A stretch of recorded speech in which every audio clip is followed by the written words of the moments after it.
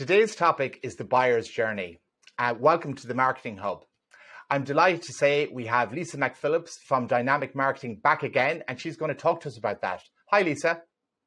Hello, Paul. How are you doing today? Not too bad, not too bad. Technical issues aside, Lissa, technical issues aside. I know. I think it's one of those days, Paul.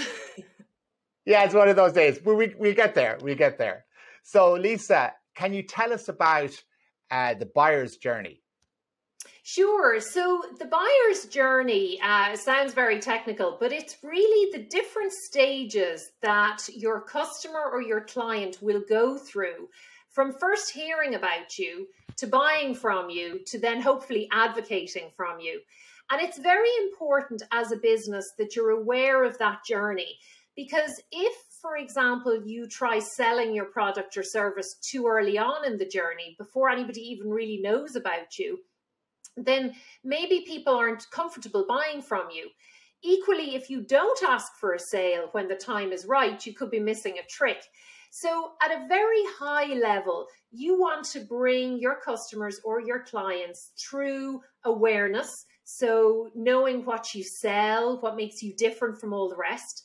Consideration, why should I as a customer buy from you as opposed to anybody else? And this is where your testimonies will come into play. Decision making then, once somebody decides to buy from you, as a business, make it as easy as possible for them. Really bring them through a very easy process.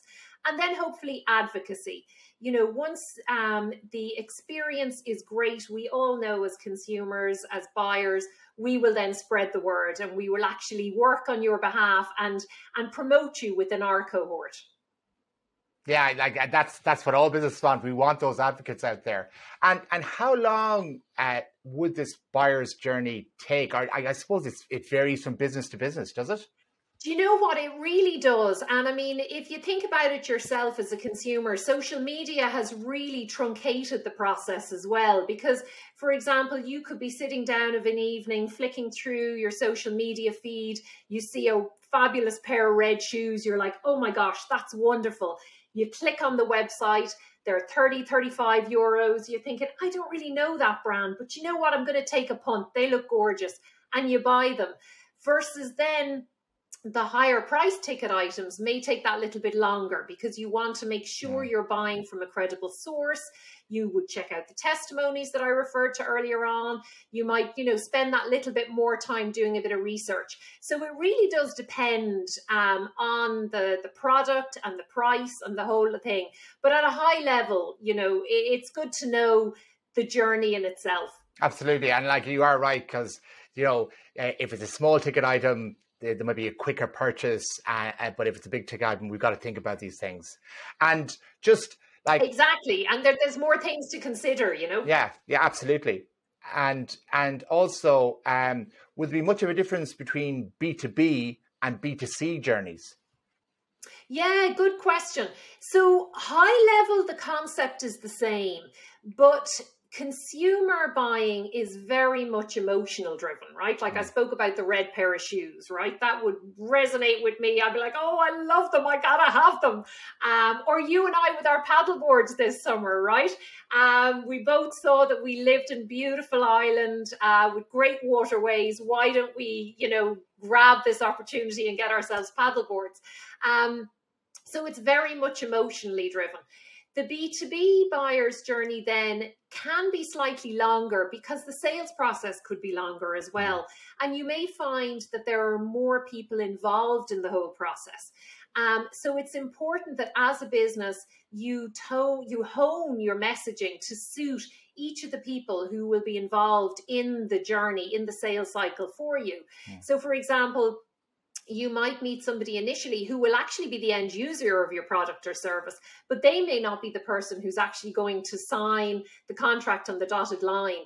So you might need to just tweak your messaging slightly so that, you can bring everybody through that journey.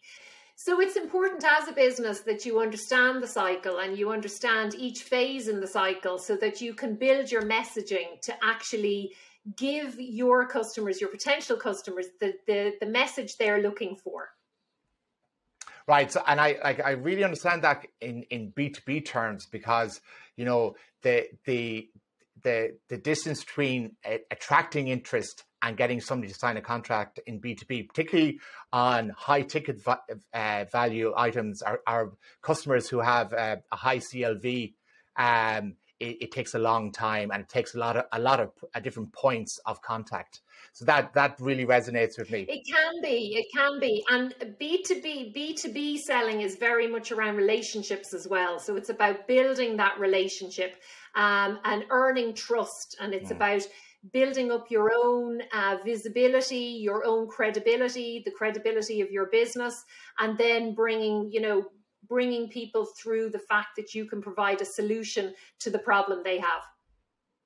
That's really good, Lisa. And I think it's you've just kind of laid it out very simply there about the journey. And, you know, a lot of businesses can start thinking about how they bring their customers along the journey. So, Lisa, thanks a million for coming on today. Just before we go, can you give us your website and your email, just in case anybody wants to get in contact with you?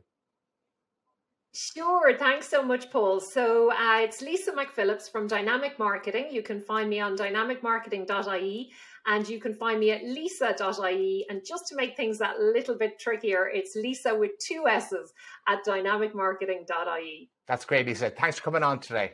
Thanks for having me, Paul.